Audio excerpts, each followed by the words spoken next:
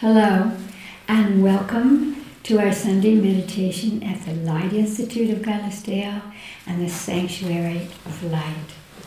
For those of you who are joining us for the first time, we have a way that we do this meditation. We divide it into 3 parts.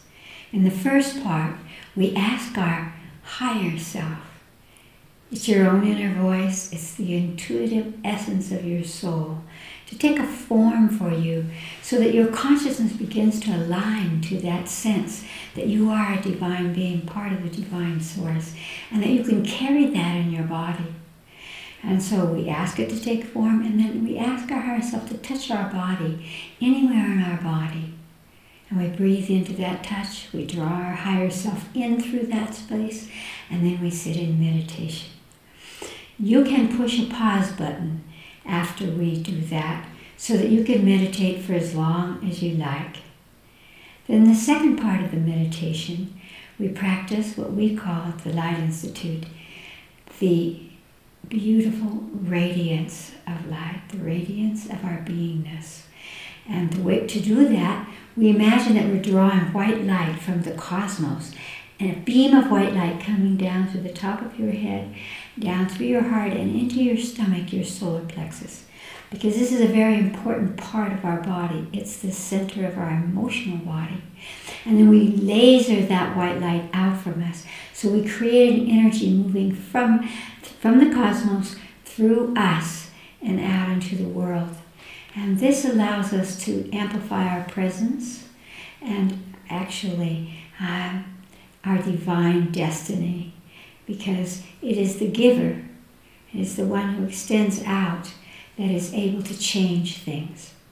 Then there'll be a little Om, which we have dividing each part. And then in the third part of the meditation, we choose a situation or a place or something, and we focus our consciousness on that, so that we are using our meditative state, which is an expansion of consciousness, to focus on our world. This week, we're going to meditate on all of the world leaders. They need to listen to us. We need to help them to expand their consciousness so that they are in the light, that they are illuminated, that they see what is good for the whole. And so we will gather them up in our mind's eye and we will extend light to them. And that's how we do our meditation. Let's begin. Close your eyes. Breathe deeply into your body through your nose. And now exhale slowly through your mouth, because exhalation triggers the meditative state. It slows the brain into a meditative state, into alpha. Once again, breathe in. And slowly breathe out through your mouth.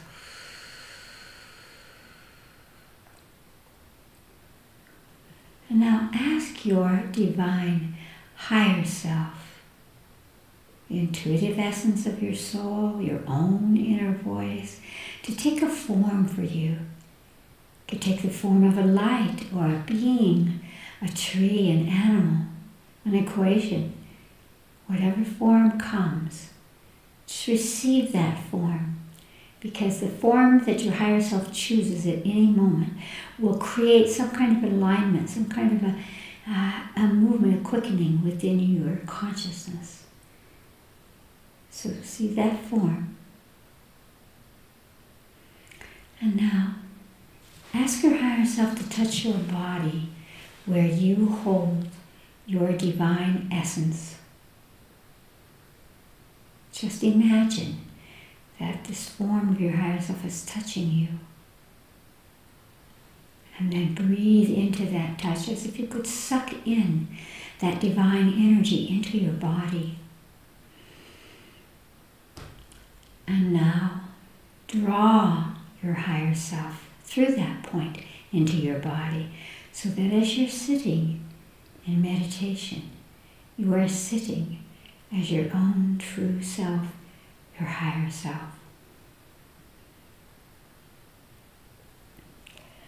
Om.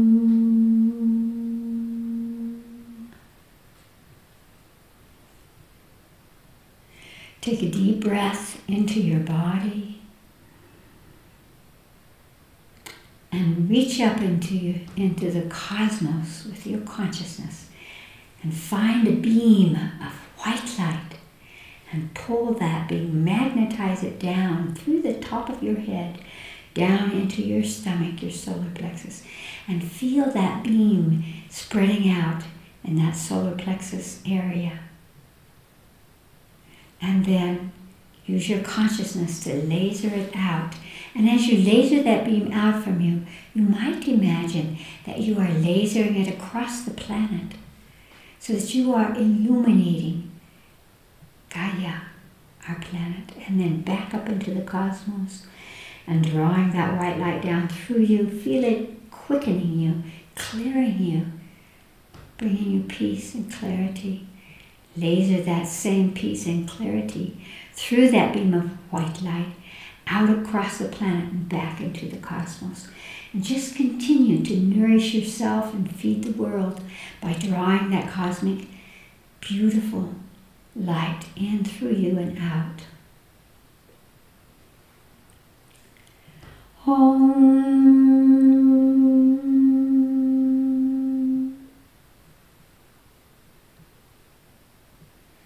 Breathe deeply into your body. Exhale, exhale beauty, peace. And now imagine that you could gather up all of the world leaders from every continent, from every part of this world, this global arena.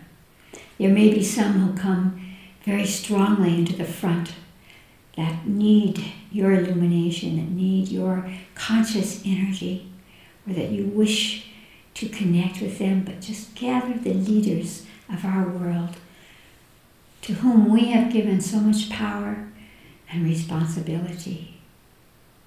And ask them what frequency of light they need from you to become illuminated, to expand their consciousness so they can see truly the good of the whole. And that their hearts open as their consciousness opens to include and care for all that are under their care, that abide within the responsibility of their leadership and their loving hearts. See what color they show you.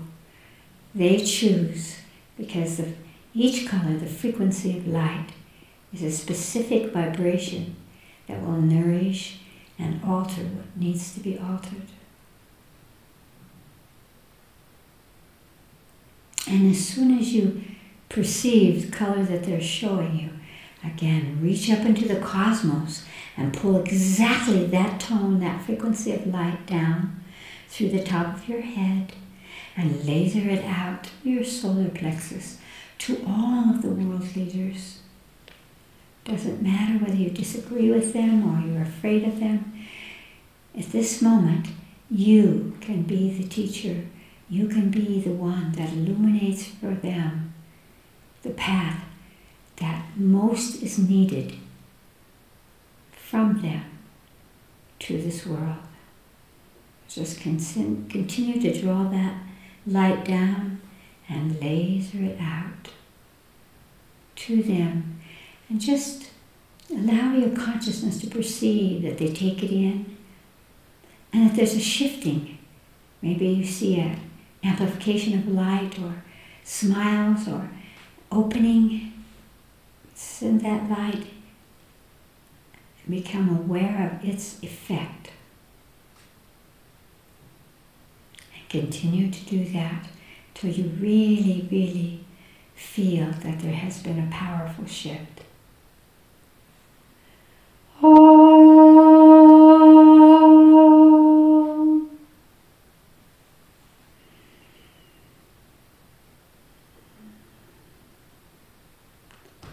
Breathe deeply into your body and open your eyes. Thank you for that meditation. know that when you use these higher levels of consciousness and heart and awareness, that your meditation makes a difference. Because we are all linked up through the ethers. We humans have a quality, a psychic quality. And so when you send light to someone that they have asked for, they receive it, and they will begin to grow in their consciousness or to shift in ways that serve themselves and us all. The second part of this meditation at the Light Institute and the Sanctuary of Light is called Knowings. And from around the world each week, we receive questions that are the questions of people's hearts. And then we will discuss those questions to uplift ourselves and everyone who is participating. And so Alison will read to us the questions that we have for this week. Alison, let's hear what they are. The first question is from Zurich, Switzerland. Questions for Chris. What do we learn from COVID-19? And how do we guide our children, certainly, into a new time on this planet? Well, dear heart, what we are learning still from COVID-19 is the necessity to absolutely change our sense of self, the way we connect in this world to those around us, to the entire world, and to ourselves. One of the first lessons is that there is no separation. We are truly a soul family. What happens to you happens to me. And so COVID is inviting us to begin to care about people around the world who may have suffered, who may have passed from their bodies, who are afraid of this virus. But actually, from a spiritual perspective, there is a very powerful lesson, and that is that your vehicle is a divine vehicle. It is the way that you use your life in terms of how you evolve, how you live. And so COVID is saying to us, we must begin to see our bodies in different ways. And one of the most important aspects of that is a pattern that humans have had from the beginning of time. Who is going to take care of me? Who is going to make it better? And COVID is really showing us that it is not about when somebody gets a vaccine or somebody has some new technology. It's about you and your body and your sense of self. And so my higher self has always said, you are your own healer, your own teacher, and your own priest. That doesn't mean that we don't receive information that can support us, but it means that we have to begin to look for ourselves. Your body might not want a vaccination, and someone else's may need it.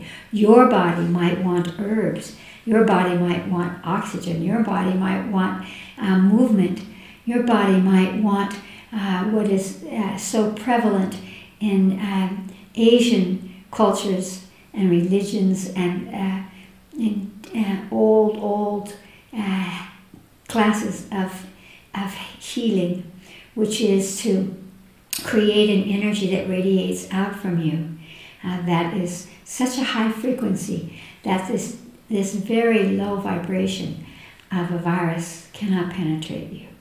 So there's much to be explored, how to heal yourself, how to move on from this. Because the more that we are waiting now around the world for the next time that it's going to get strong, the more you and I are creating it.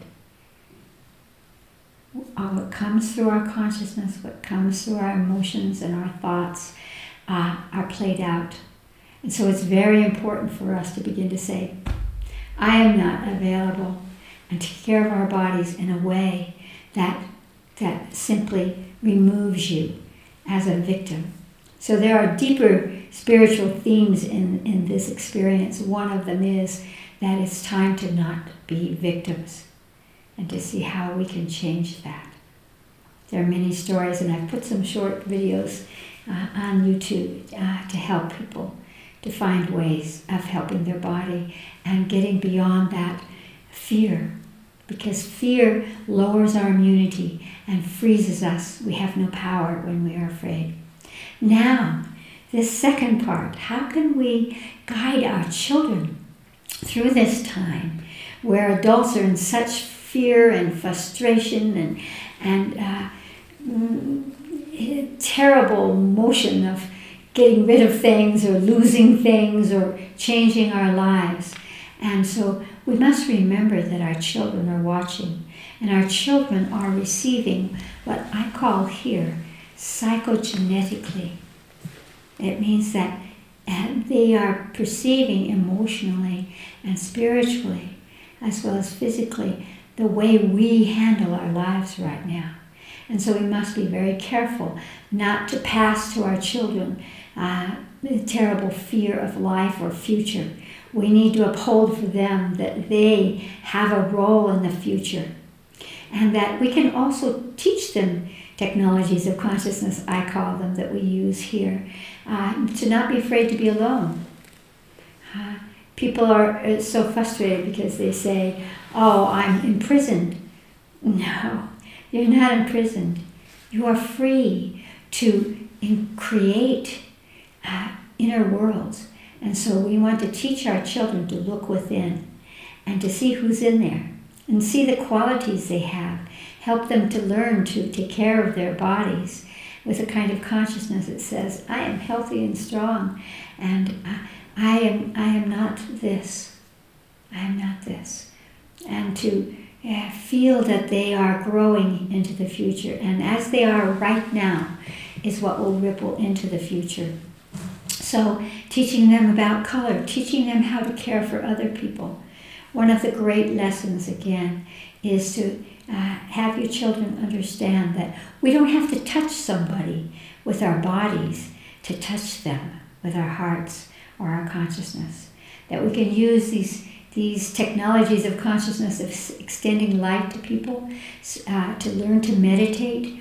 At Nijoni School for Global Consciousness here at the Light Institute, we always taught children to meditate while they were walking, while they were moving, and because consciousness is meditation, and meditation is a form of consciousness.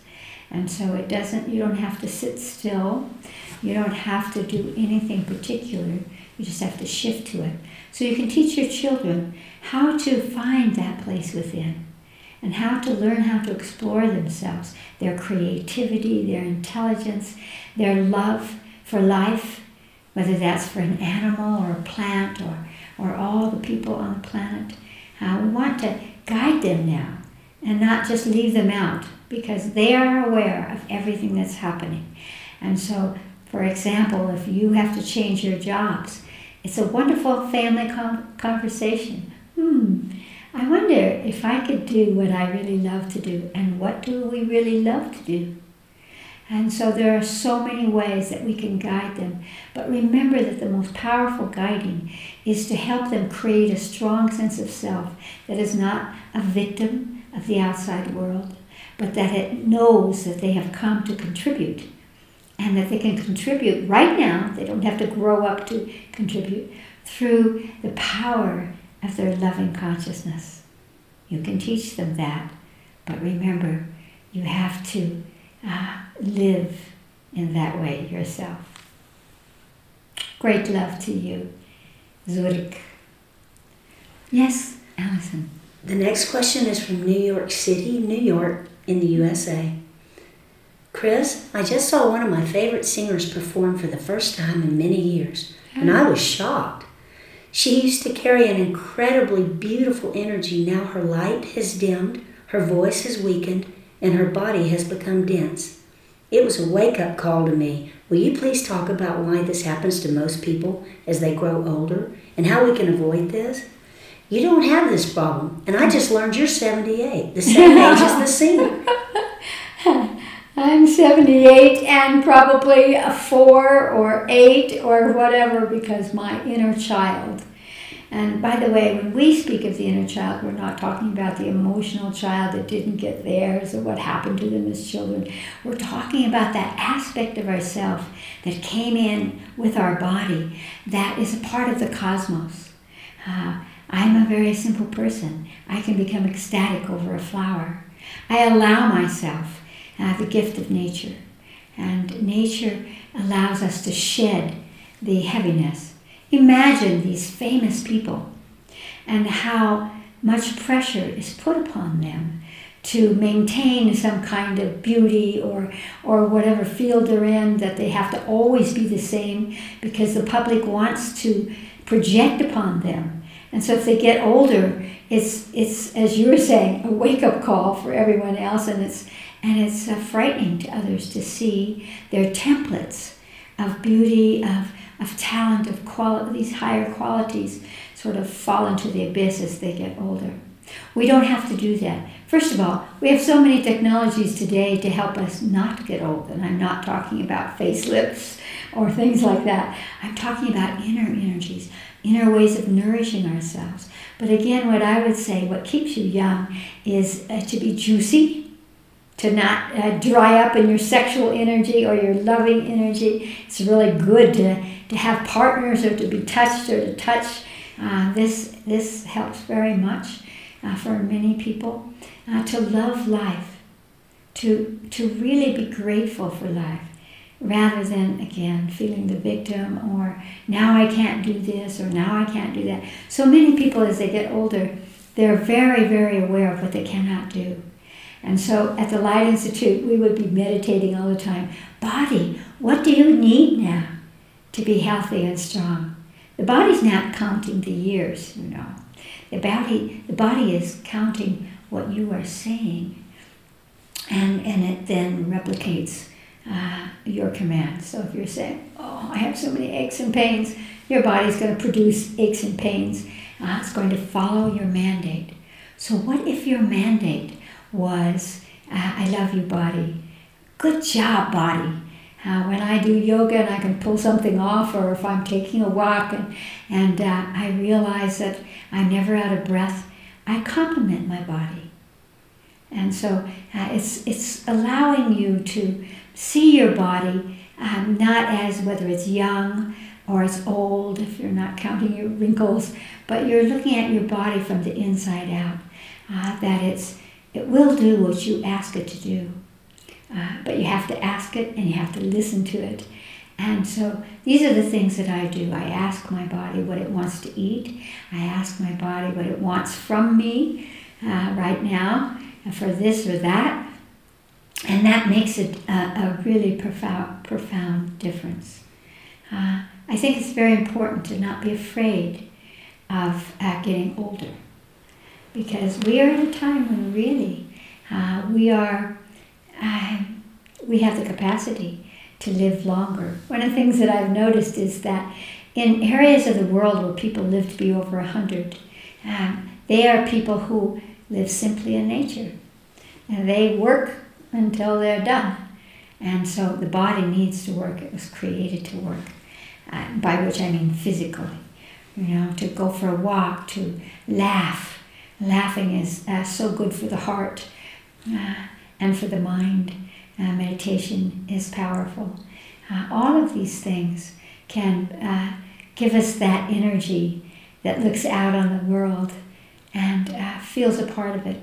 One of the things that happens when people get older is that they don't feel valued, because we put a lot of emphasis on youth. That value has to come from inside you. You have to see the wisdom that you have accrued. You have to see how you now can become a giver.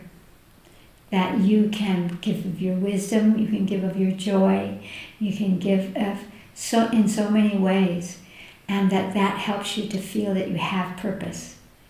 Because we have purpose. We do not get out of our bodies until we've finished with what our soul was wanting us to explore and to master. And so what I would say is, first of all, don't be afraid of getting old, but don't think of yourself in that way. Don't think of yourself in years. When people say to me, oh, you're 78, I have to blink for a second, because I don't count in years. I count in, again, my life force energy. So focus your attention on amplifying your life force energy.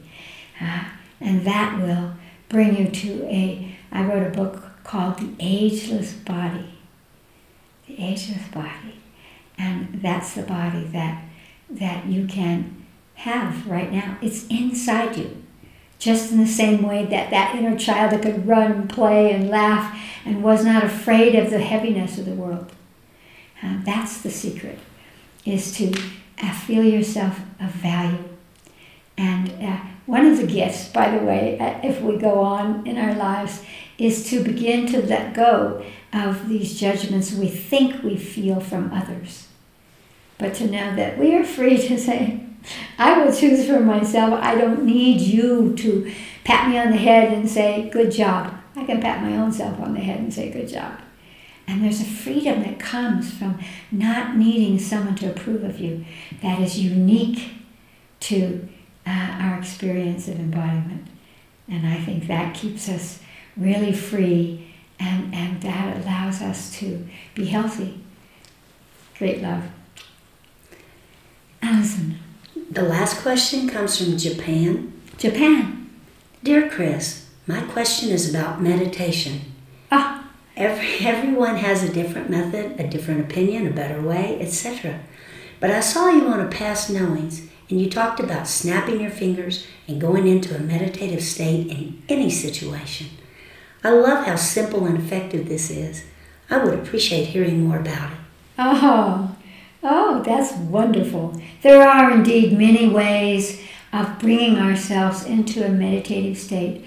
We know that a meditative state slows down the brain and draws us into what we call an alpha rhythm of the brain, a slower rhythm of the brain. What happens when we get into that slower rhythm is that our consciousness expands. As it expands, the chatter in our minds quiets down. So many meditative techniques are about stopping that chatter. You know, breath is a great way to do it. Following your breath, as I said earlier, you can do walking meditations, you know. But what I taught myself was that I saw that in some places people have gained a great deal of power over their minds.